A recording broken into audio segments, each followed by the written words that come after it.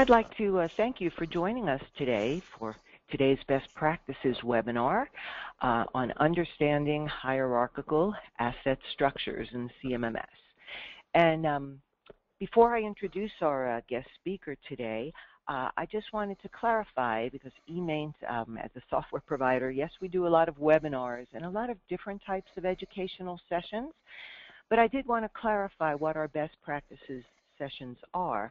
And they're really strategic concepts and industry best practices about how to solve different business problems. This isn't a technical how-to training session. We offer those as well, along with product demonstrations. But for today's session, we're really going to be talking about the concepts and hopefully some concepts that you can apply, whether you're an eMaint client or, considering a CMMS or already have a CMMS, regardless of which one it is. So with that, I'd like to introduce you to today's guest speaker, and that's Gil Acosta. And I'm always really glad to have Gil with us. Gil, did you want to advance the slide and show the folks who you are? And sure, there you go. Okay, great. Thank you. And Gil is our Director of Engineering Services, as you can see, and he's a engineer by trade and been working in the industry, I think, over 3 decades. Yep. I'm not afraid to admit that. And Gil and I go way back. And he joined our team last year to kind of head up our engineering services team at eMaint. And as we mentioned, in addition to software, many of our clients come to us wanting more than just learning how to push the buttons in the software, but really how to apply it to solve some of their business challenges. And Gil, while people are logging in, we had quite a few registrants today, so I guess not everybody's leaving early for Memorial Day, but maybe you can tell me a little bit, Gil, about, I know this is a new session that you just put together, and why did you choose this topic? And, why did you feel this one would be important to share with our listeners? Absolutely. Thank you, Rona. So welcome, everyone. So this is maybe a new presentation for us in the webinars, but I can tell you that it's an old topic. It turns out that probably every time I sit with a client, that the discussion always generally begins with what's the asset structure look like. It's such an underlying fundamental principle for a good CMMS structure that I sometimes forget that it's not necessarily an intuitive topic. So hence the webinar, to try to shed some light, take the mystery away. It's really not all that difficult, but I will tell you that it's sometimes challenging when we start to sit down with at the client level. What does it mean to them? Oftentimes we look for copy and paste solutions, and this is not one of them. This is one where you kind of take a guiding principle and apply it to your situation. And your hierarchy may look very different from a next client's, and they'll both be absolutely perfect and correct. So that's what this is all about. Hopefully it sheds some light on the subject. If you find yourself working with us, myself or my team directly, you'll notice that we very quickly introduce this, early in the discussion, simply because it sets the foundation for everything else that we'll do in a CMMS environment, and it does certainly set the foundation for what you're going to do on your reliability journey. Great. Okay, it all starts with a foundation, I guess. Mm-hmm. So before I turn it over to Gil, who I know you all came to hear today, a couple of quick housekeeping items. We are recording today's session so that we can share it. We realize that not everyone on your team can always participate live, so we will record the session and share it with all of our listeners today. Also, Gil has agreed to stay through the end of the hour if need be and answer any questions you might have. But please feel free at any time during the presentation and go into the control panel and type your question, and I'll be happy to read it to Gil at the end of the session.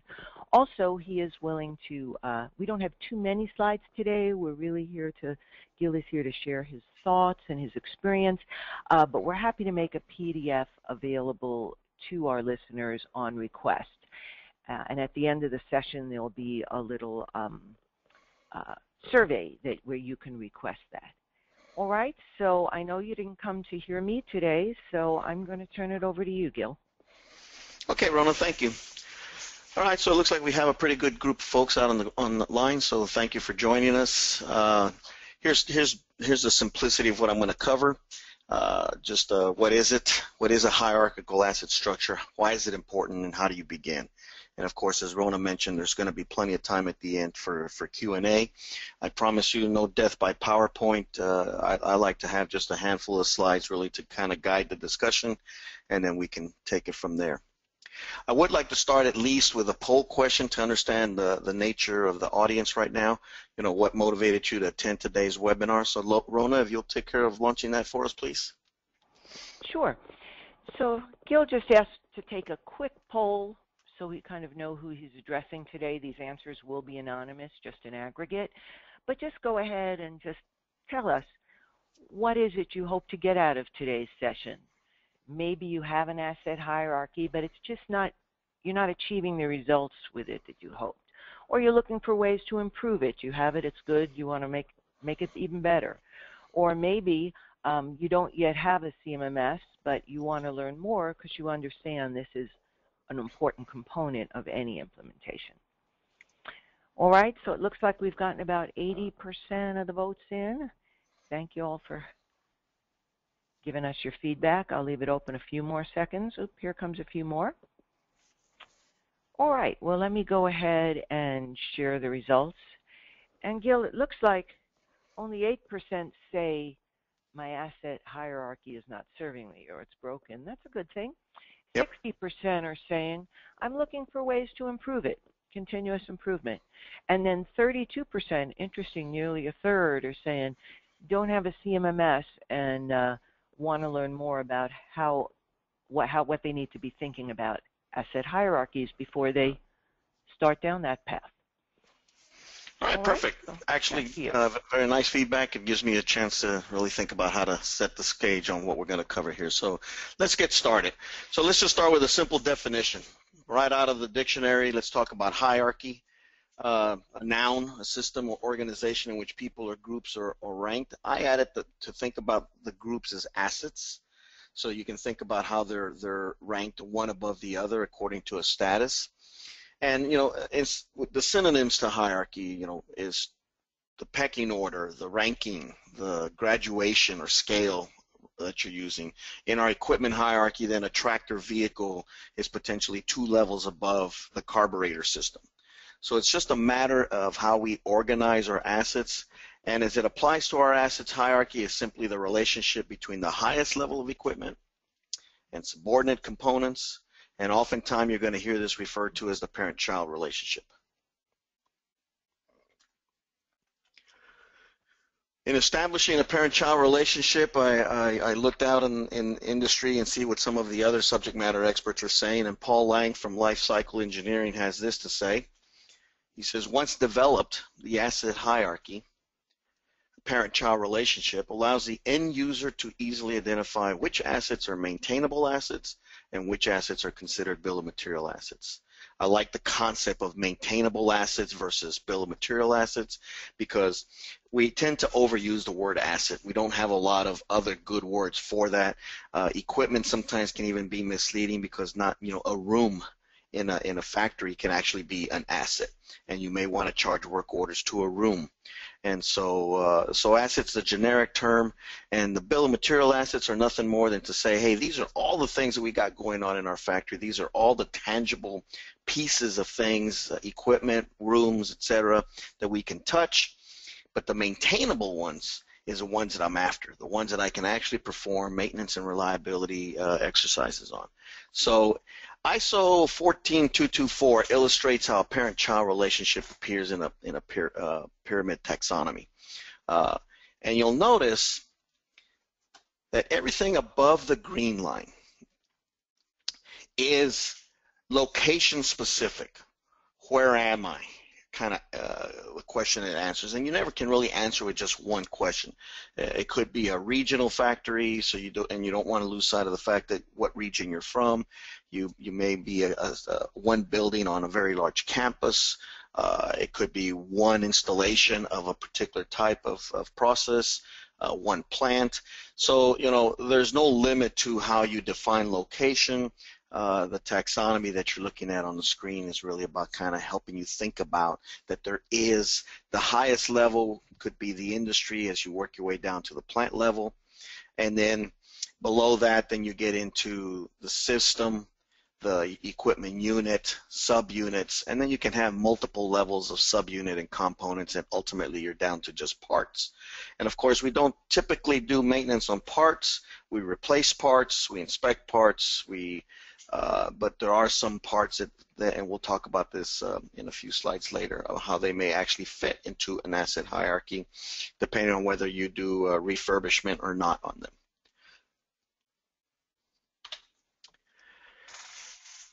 But it's not just about reporting structure.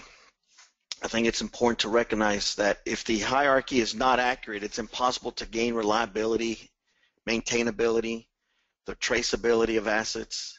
You know, it really boils down to how can planners do their job if they're not aware of the plant's assets and how, and particularly, they relate to one another. So one of the ways that we like to also share the idea of a hierarchy is to look at location asset parts similar to the pyramid, and you'll see that there's kind of a one-for-one, but we like to think about this oftentimes as a stair step, how each one builds upon the other, so that I'm going down the steps, I'm getting more closer to the lowest level of component, and as I go up the steps, I'm getting more and more general in terms of categorization. But then there are some little twists to this, and this is where it gets fun. Take, for example, what about the electrical panel? Is it a location or an asset in your factory? Think about that for a second. Or what about a refurbished motor? Is it an asset or a part in your factory? If you think about it, the simple answer is both. And really it depends on what you're trying to answer and what you're trying to track. I have seen these answered in both manners, and neither one is right or wrong, but it does require you as a maintenance professional to think about that, because if you start categorizing some refurbished parts as asset and other refurbished parts as parts, then therein lies the problem with trying to understand what's happening in your plants. When you start to run your reports, when you start to do your root cause analysis, when you start to identify what your total cost of ownership, that categorization will distort what you're looking at. And so recently, working with a client of ours, we were talking about how parent relationship fits in, and if you don't have it, how it tends to then muddy the waters of what you've actually is going on in your factory. You may be able to understand fully what the total cost is, and at the financial level or at a controller level, that may be all they're interested in. But as a maintenance professional, when you're trying to make decisions about replace or repair, when you're trying to make decisions about cost of ownership and what I can do to improve that, you've got to have the details. And so the old adage that the devil's in the details, it certainly plays out for us as maintenance professionals. So think about that.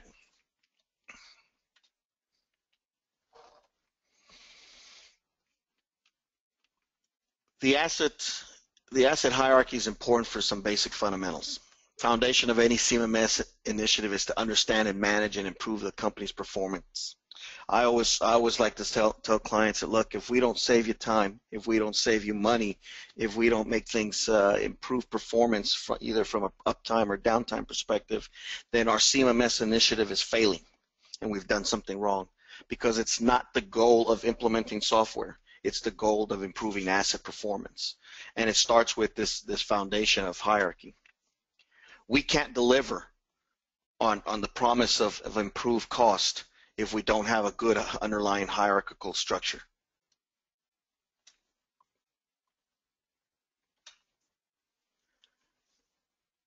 With the right hierarchy in place, you can easily start to launch such initiatives through RCM initiatives such as failure modes and effect analysis. I want to talk a little bit more about that one in a bit.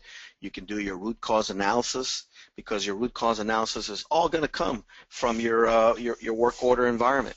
And if you've structured your asset hierarchy correctly, your work orders are actually going to be the data that provides the analysis for where my problem's coming from. What is the root of the most expensive things that I do in this factory?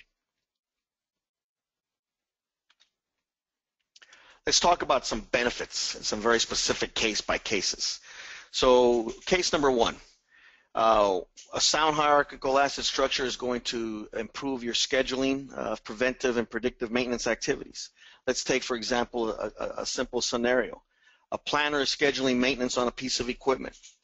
This obviously has to be in the area of planning and scheduling. That means that you know it's coming up, it's an outage, it's a PM, whatever the case might be. But has the planner and scheduler taken the time to actually think that all the other assets associated with that equipment, such as gearboxes, instrumentation, safety valves, isolation points, are also candidates for maintenance while that equipment is offline? Why do we care? We care simply because it saves time, it saves money. It improves uptime because we can shut down a group once to do scheduling maintenance versus numerous shutdowns to do maintenance on individual assets. Right? In a reactive maintenance environment, you have no choice but to do one thing at a time. But when you get out of the mode of reactive maintenance and you're more into a proactive maintenance, then you have time to think about this. Super important. It's where we see these tremendous case studies of radical changes to performance, such as going from 80% unplanned reactive maintenance to 80% planned maintenance and cost cutting in half. Those are achievable type numbers, and they come from being able to do at least something of this on this order around planning and scheduling and making sure that I capture everything at one time. Now, in a really dynamic environment, you may have unplanned events, and most of you will tell me that that's probably just comes with the territory. And I would tell you that even with those unplanned events, if you have the right hierarchical structure, it would only take a matter of seconds, not even minutes, but seconds to understand what other PMs are coming up that I can go ahead and get done while the equipment is down unplanned. Because I may have a number of PMs that are just sitting there waiting to be executed on, and so long as I know that they're in the queue and I'm not too far ahead of the game and costing myself money in other ways, I can kind of lump those together with an unplanned event, so I can at least try to take advantage of that unscheduled event happening, but prevent other downtime from future happening. Simple question. How would you do this without a relationship hierarchy? Now, I'm sure some of you are immediately thinking, well, I got a planner schedule that's been working for me for 20 years and he's got it all memorized. I would say, yep, that's right. Memorization. How about, well, the operators in the area just know. Yeah, that's true too. Tribal knowledge. The goal of any good maintenance program, however, is to take some of that tribal knowledge, to take some of that learned experiences and turn it into procedures and processes that are repeatable, so that you get that regardless of whether that person's available or not, regardless of whether that person still works for you or not. I always like to be the glass is half full, and I always say, what happens when somebody wins the lottery and decides to move on? Have you lost all that 20 years of learning? Shame on us if that happens to us, because we kind of know that those days are not a matter of occurrence. It's just a matter of if and when. Let's look at a second benefit of establishing a sound hierarchical structure. The ability to charge costs at the lowest possible asset level suddenly becomes available to you. It provides a means to identify where your maintenance dollars are actually being spent. It gives you the ability to establish and write work orders to the correct asset level and not to a general level. I can't tell you how many times I walk into a client's organization and find that they're doing a great job of writing work orders. They're making sure that the technicians and so forth are not doing any work in the factory without being able to charge it to a work order. And then when I sit down and evaluate their work orders, the work orders are being charged to an entire location, such as the mill or the kitchen, or this process A versus this process B. And when you look at all those work orders in aggregate, and sometimes there's hundreds if not thousands of them, we can't tell which asset in that aggregate is actually driving the cost. You have to literally sit down and look at one work order, each one at a time, to evaluate and categorize it after the fact. And most of you know, been in your shoes, I understand what it's like, and there's no way that you're going to find the time to be able to do that after the fact. So the way you protect yourself is having your hierarchy up front, so that your hierarchy provides that categorization breakdown for you.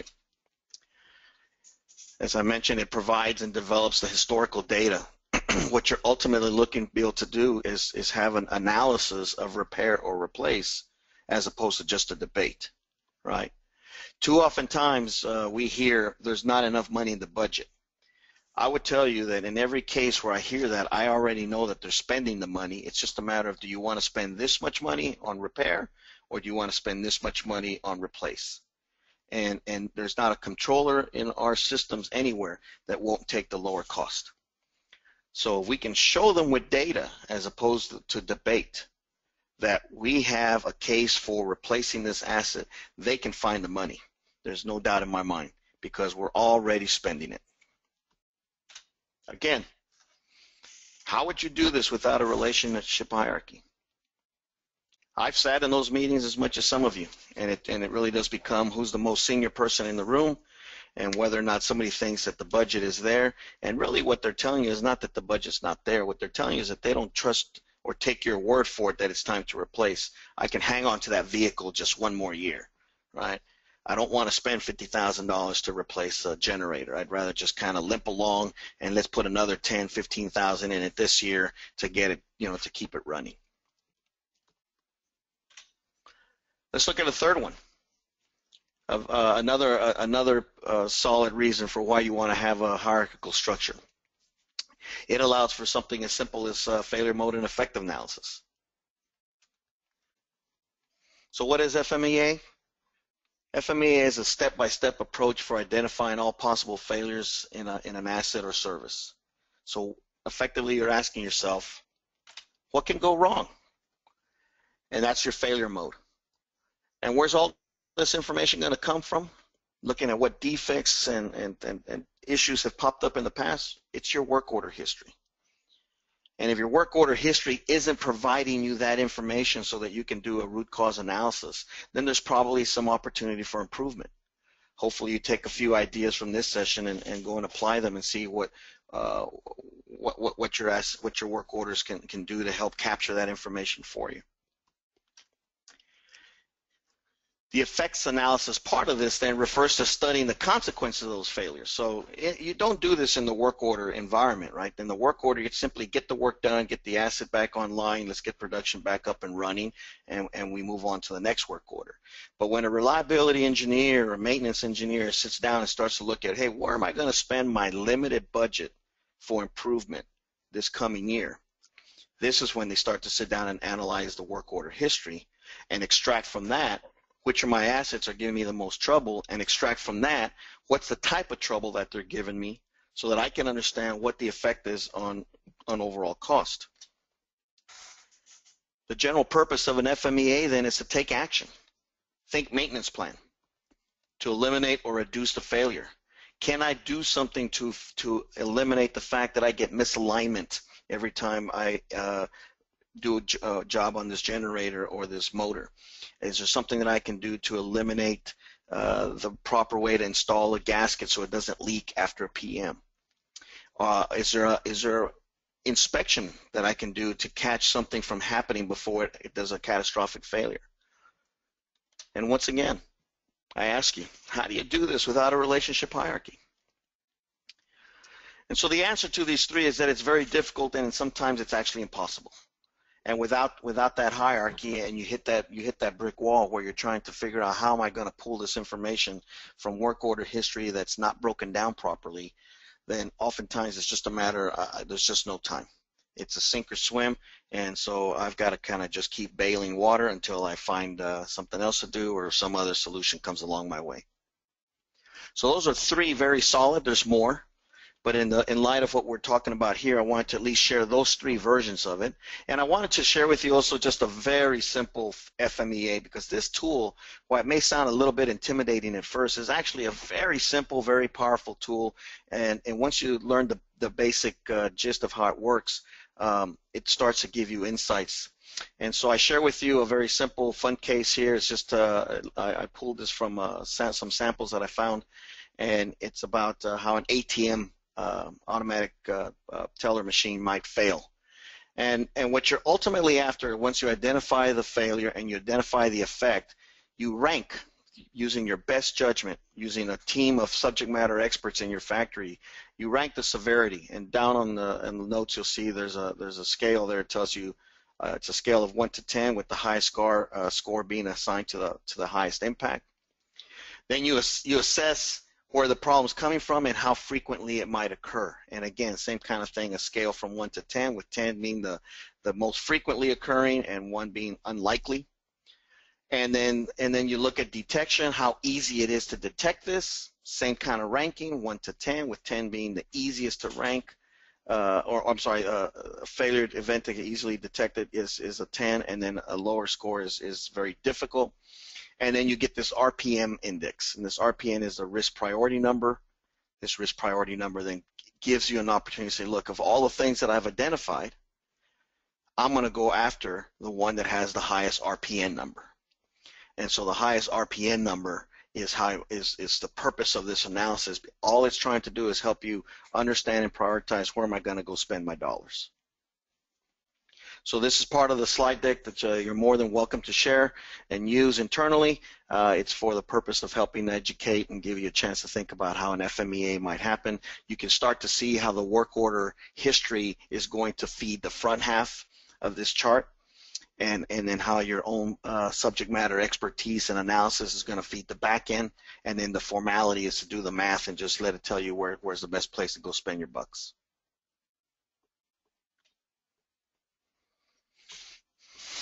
So assuming you're convinced that we need to have a good foundation of an asset hierarchy, and you understand the basic principles of what it can do for you, and of course now you're saying, hey, listen, Gil, I'd like to do this. I want to be sure the mine's in good shape, but where do I begin? Let's talk about a few places where you begin. I always like to say, start with the end in mind. What would you want to know? What pieces of information in your factory are important to you so that you can make better, faster, smarter decisions? I'll give you a few feeders here. What is the total cost of ownership for a particular piece of equipment? See, just knowing that your maintenance budget is X dollars is not useful. So great, the controller cares that we spent X amount of money trying to run maintenance last year. What I care as a maintenance professional is, how did that money get spent? What's the mean time between failure for a particular piece of equipment type? Same kind of principle here. I don't care what the mean time between failure is for my entire factory. That's just like the average of the averages. Again, another number that's kind of meaningless, like when you hear statistics that say that the average family has 2.5 children. It's just the center of gravity, right? It's just a mean, an average of an average. What I'd like to really know that's meaningful to me is, what's the mean time between failure for that particular piece of equipment, or for a particular piece of equipment that I group by process or similarities of that nature. What about the mean time to repair between similar equipment but different manufacturers? Isn't that what automobile manufacturers tend to tell us in their commercials? That the total cost of ownership or the frequency in the repair shop is lower for one type of vehicle versus another. That's all they're talking about. They understand that it's a differentiating feature to have vehicles and equipment that is less in the shop than others. Do you have that going on? Was there a decision made in your past where they changed model numbers because they want to save a few bucks on buying the other brand, and suddenly you've got two types of motor types in your factory, and they're probably giving you a different motor performance, but you really can't tell unless you have them broken down in a hierarchy that captures those motors that are from manufacturer A versus those motors that are from manufacturing B. What child component is creating the most unplanned downtime? Simple. A good place to start is always with, who's creating the most problems? And as we talked about in the simple example, I got an outage coming up. What equipment should be included in that outage? What PMs should I pull in? What PMs should I push out so that I get them all done in that 3-day outage, for example, so that I'm not having to take other downtimes outside of that outage and actually improve my uptime as opposed to impact it negatively. And my favorite, it's the way you do break-even analysis for repair replace. As I've said earlier, too often times as maintenance professionals, we hear the words from our finance team, there's no budget. There's no budget for that. Sure, I get it that there's no budget set aside specifically targeted to replace that piece of equipment, but what I always tell my maintenance professionals is that they're not telling you that the money's not already there. You're already spending it in most cases. You're just trying to decide, how much am I going to spend? Am I going to spend X amount repairing it, or am I going to spend X amount replacing it? And oftentimes the replace is lost because we don't have good hierarchical setups in order to drill down and understand what the cost is. So those are some of the questions that I would challenge you to think about, to ask yourself as you prepare to do your to examine your existing hierarchies, or for those of you that are just launching your CMMS, it's certainly something to think about as you plan your asset data collection and the attributes that you're going to build around that. Another component then is start off with looking at your building diagrams. Simple view. Look at the domain. What's the natural grouping? Where are the power sources? What electrical panels do things report back to? What's the natural geography that's driving some of your decisions? And then break that geography down further into subcomponents of that, rooms within a building, assets within the room, components to those assets. So I always found that starting with a building diagram is a nice, simple way of getting a good starting a good structure. Go take a look at the pyramid. The pyramid is a nice guideline. It is not your answer, but it certainly gives you some hierarchical thinking. But don't stop there, right? Because the pyramid itself, well, it's very difficult to actually show all the branches, right? If you think of that pyramid as just a one up, one down relationship, then you're probably going to go down the wrong path. There are literally branches of things, and that's why sometimes I like the ladder, because the ladder helps you think about, oh, I can actually take off in this direction when I start thinking about things such as I'm also interested in identifying similar assets. So that would be like an asset class, or assets from the same manufacturer, as I gave you an example earlier, or assets with similar power consumptions or power ratings, and the list goes on and on. You can start to think about the things that affect the way you operate. Think about what's been your budget busters in the past year or two. What are some of the biggest surprises where you scratch your head at the end of that event and said to yourself, man, I hope I don't have to live through another one of those. Those are all excellent places to start thinking. Gather all that knowledge, gather all that experience, and then start to build your asset structure from there. I'm more than happy and always tell clients, look, let's just start with a simple one. Let's look at asset name. Let's set up a parent-child relationship. So we're going to have a parent asset ID. I know asset type is important. There might be other asset type categories, so we might have more than one of these, and we have to give them different names so they're meaningful to us, and we have to kind of control the data that gets in there, because we don't want to have pump entered as PUMP, and then someone later comes and sets up an asset and enters it as PMP or suction system, because then they're not the same asset type anymore. And so misspellings and control of language and naming conventions is important, and you can control that for yourself by having one system admin that takes care of setting up assets. But here's a simple structure to just begin with. I think manufacturer is a huge deal. Model numbers and serial numbers sometimes help, because the model numbers will tell you about recalls and other things of that nature. And of course, the standard kind of stuff of location, room level, all play a part. If you even just start with this, you'll very quickly start to identify other things for yourself as well. Here's one that I worked on recently, and I kind of changed some of the identifiers so that it doesn't necessarily identify the company. But at a minimum, you want to be sure that you've got your parent grouping. You want to be sure that you have some kind of child-specific assets. And the one thing that oftentimes gets lost, and I would tell you that you ought to go back and look at your assets today and see if this is the case, is to have a child miscellaneous. One of the important things about structuring your assets is that you want to charge work order, labor, and parts to the lowest possible level. If you start down a path of mixing that, where you have some child assets that get work orders charged against them, and then you have some parent assets that also get charges put against them, it'll start to create noise and confusion in managing the data.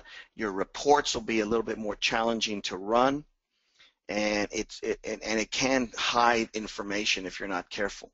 So generally what I drive to do is I don't want any charges to a parent level. Once we've identified that this is a parent, there's never a work order that can be written against that parent. It can only be written to children of that parent.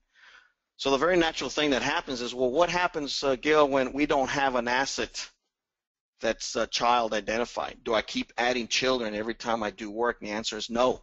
In fact, I want to try to drive to the smallest number of assets possible while still having the breakdown down to the lower components that I can. So you create this miscellaneous child. There's one miscellaneous child per parent, and you put all other components that you hadn't thought about, you put them into this miscellaneous category. What does that do for you? It gives you a collection point. Whenever you do your Pareto analysis, you're doing your root cause analysis, if miscellaneous starts to pop up as an important category, then you dive deep into miscellaneous and see what's happening there. Generally speaking, what's going to happen is you're going to identify that, oh, here's another asset, here's another child asset that we need to extract. Well, at that point, it's really easy to extract it, rename it, pull it out of miscellaneous, and now you're off and running. It's the danger of capturing miscellaneous peanut butter spread over everything that hides it from you. So I'd rather see a miscellaneous category that starts to build history than to find out that sometimes it's charged to the parent, sometimes it's charged to the room, sometimes it's charged to the component right next to it, because we don't have a child asset that's specifically set up. And I've come across that, and it's a great deal of work to unravel it. I once spent a significant amount of time with a client trying to help them unravel theirs so that we could get up to a more useful, friendlier asset structure with a parent-child type relationship. And the main thing we ended up introducing was a miscellaneous child.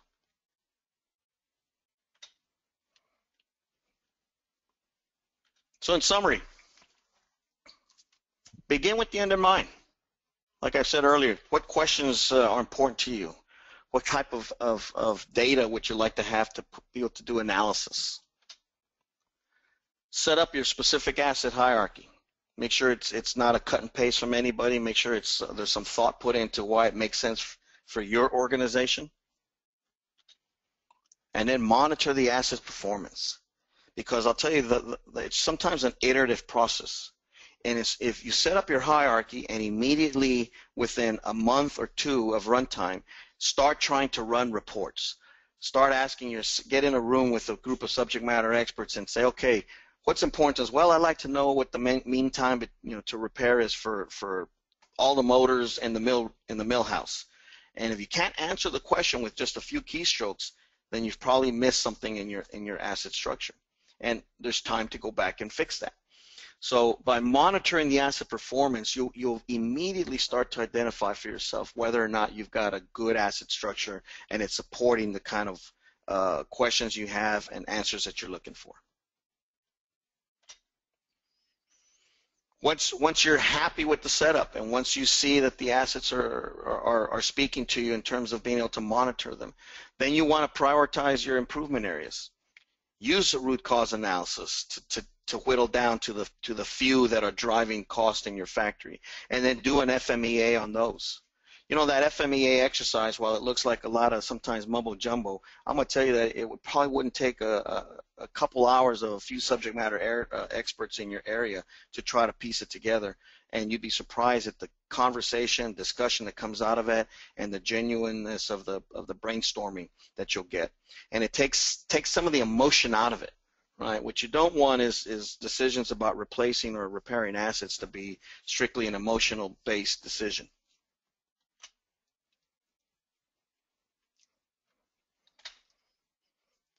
So there you have it.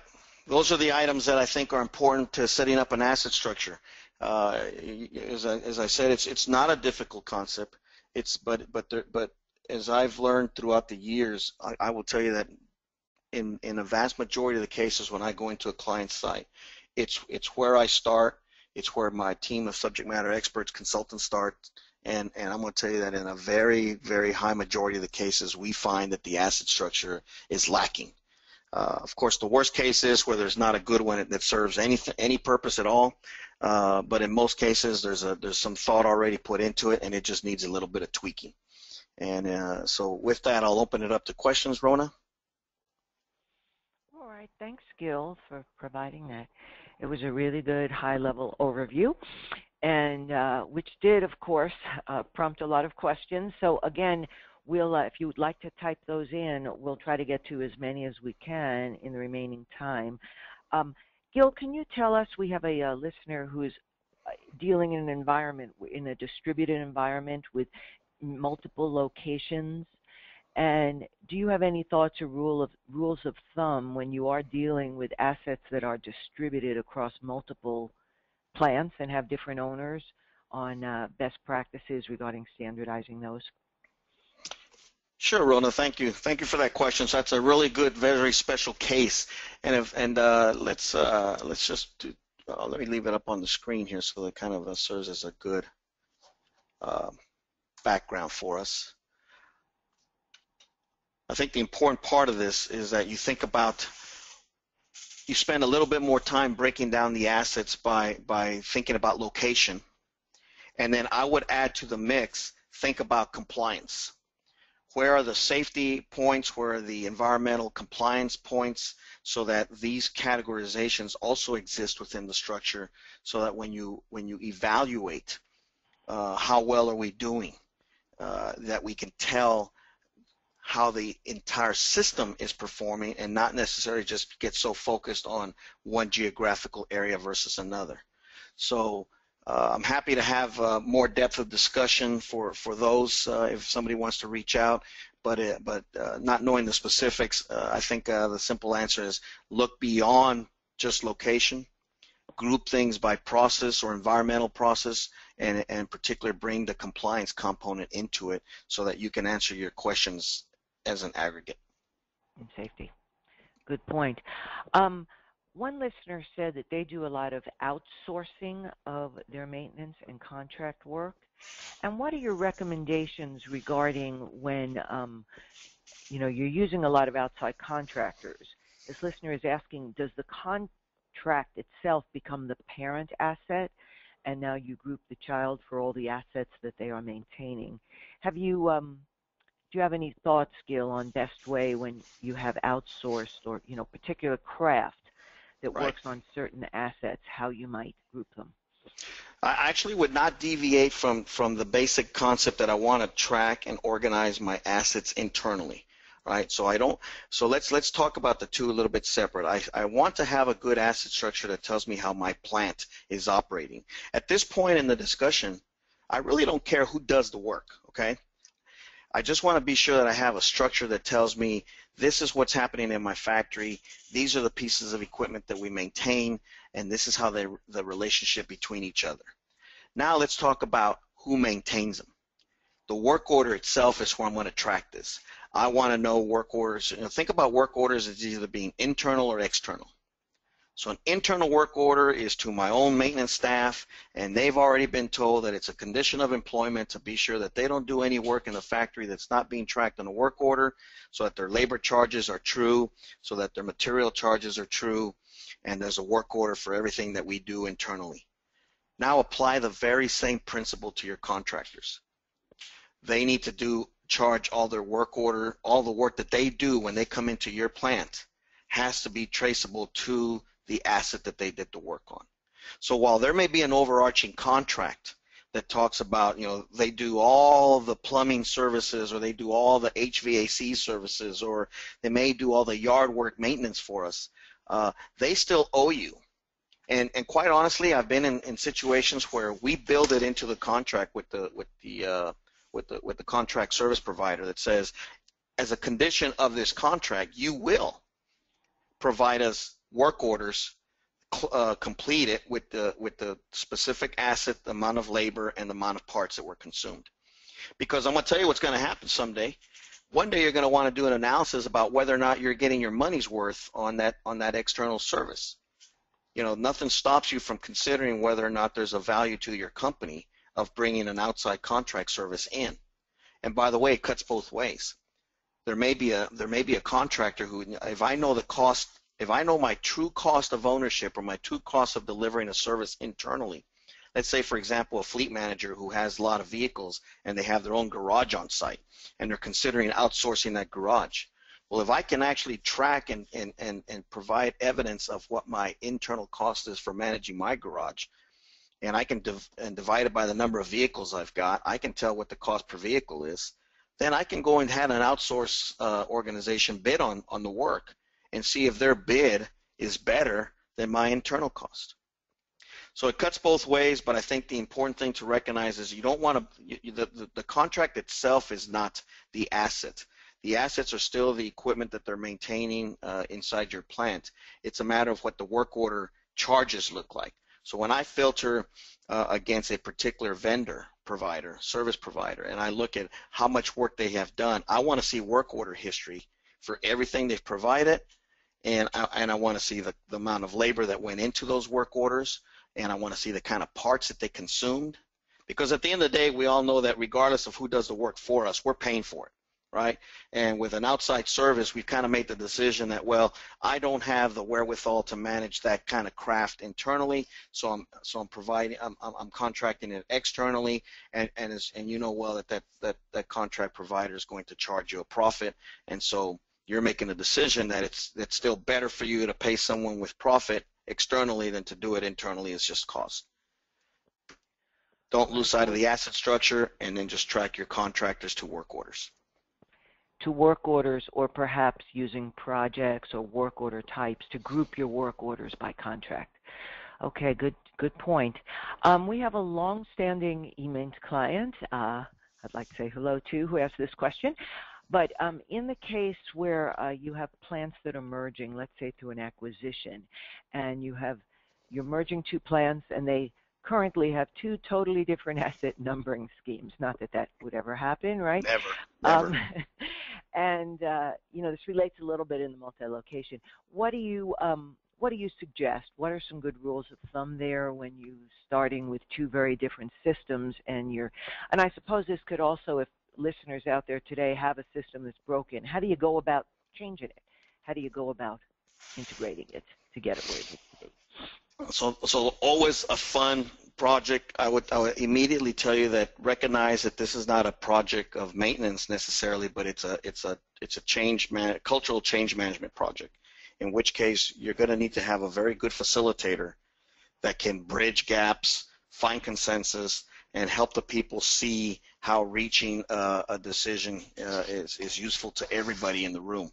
Because the challenge is that everybody's going to come in with a predetermined position that says, my way is better than your way. And that always makes for very difficult, challenging discussions, because when you start talking about asset structures, you literally may have to make a decision about whether or not you call it a vacuum system or whether you call it a pump. And I said, well, we've called it a pump for 20 years. I don't really care to change. And they're going to say the same thing about a vacuum system. And so somewhere there's going to need to be some compromise. And this is why I say a facilitator, an unbiased facilitator, is going to be really important in helping reach some of these conclusions and actually stair-step the organization into how you meld. Now, the simple thing is you just got to have to line everything up side by side, maybe put it all in one big file so that everybody can see all the data at one time and start to look for the differences. You may actually find out that there's only a few places that differ. And when it's naming convention and it's really about just the asset identification, those generally are not points of contention. And so you kind of blow through those pretty quick. Where you're going to run into points of contention is asset types, because people are so used to calling something one way versus another, and of course how many asset types you might have. People tend to group things sometimes differently than other locations might want to group them. So there's no simple way. It's a lot of hard work when you start to combine two factories.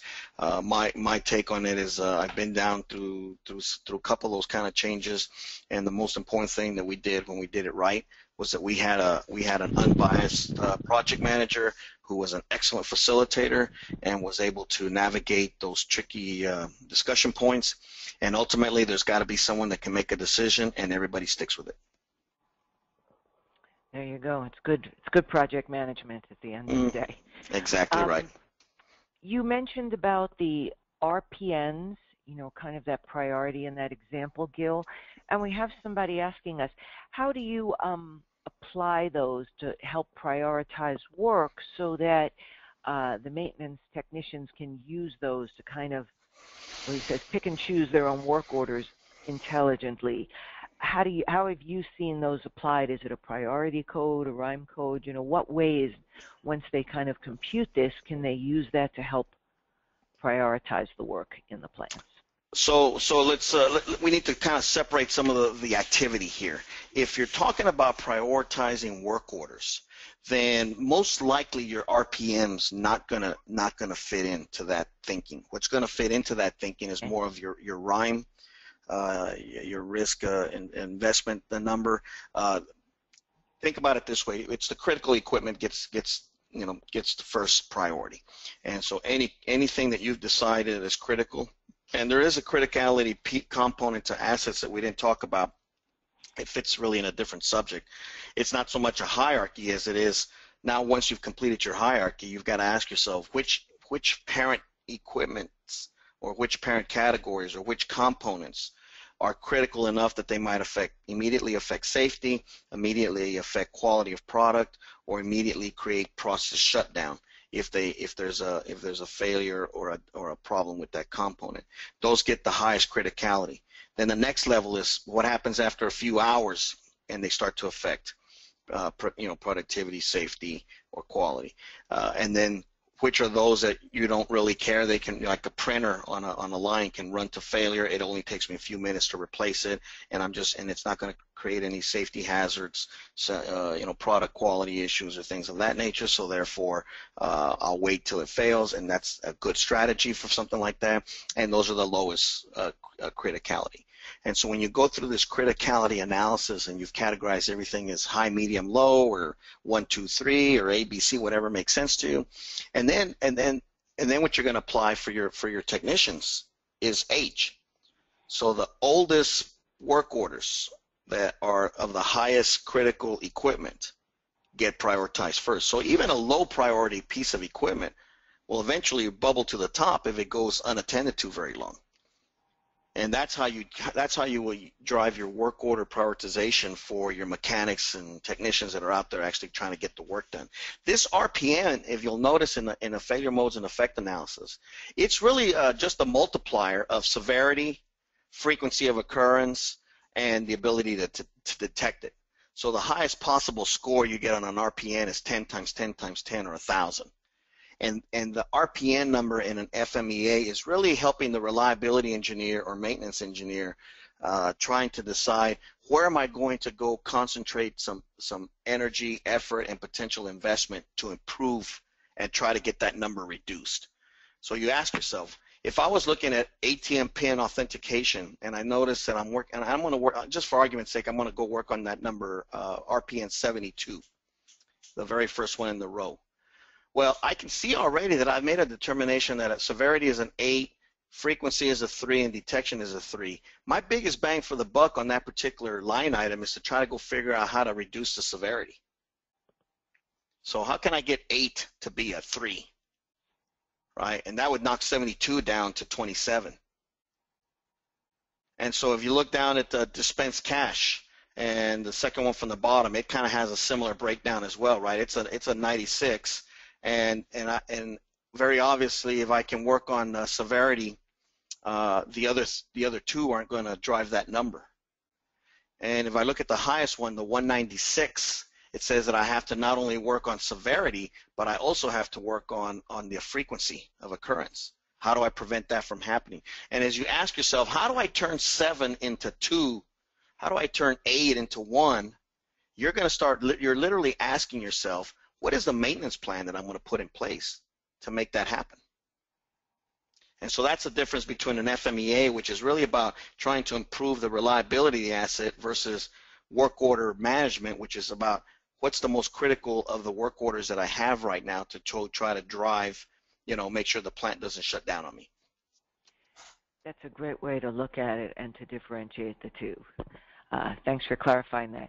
All right, to be respectful of everyone's time, there are so many questions, but we'll just have time for one more. And Gil, for somebody getting started, there's different ways. You've kind of given us now the theory, and as they go to apply it and they're setting this up to the first time, there's different styles.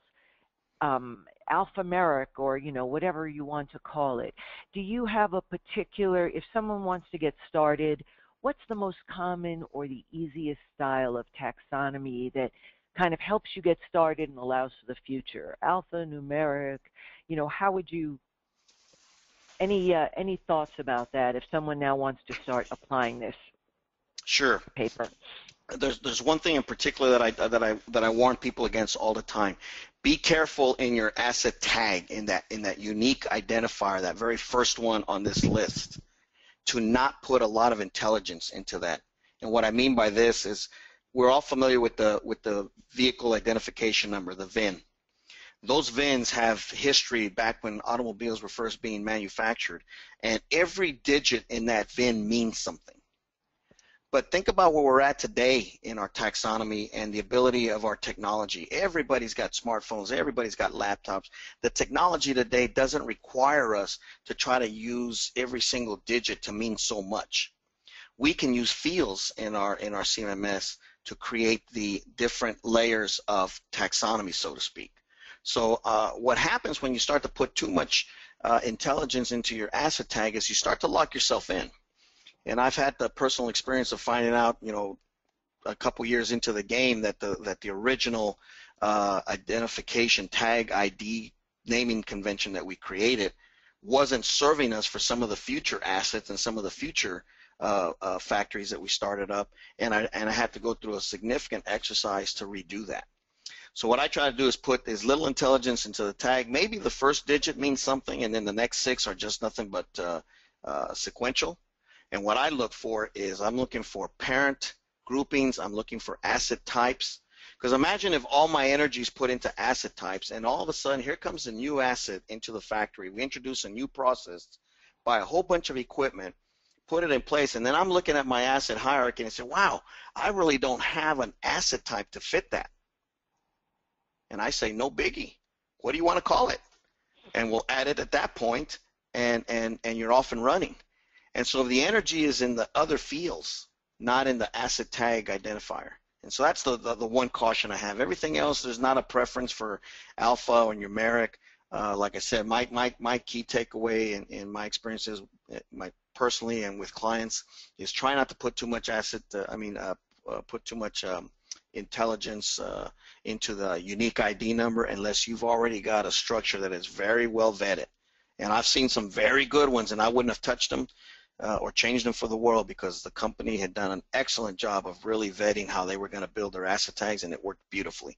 But for those of us that are just starting, put more of your energy into your asset types and your parent identifications and things like that, and less into the asset tag ID. Beautiful. Okay, that's a good note to end on. It's all about the attributes. And well, thank you, Gil, so much for sharing your thoughts today. I hope I know I learned a lot on all of these sessions, and we hope our listeners did as well. And so I'd like to thank Gil for taking time out of his day, and the same to all of our listeners.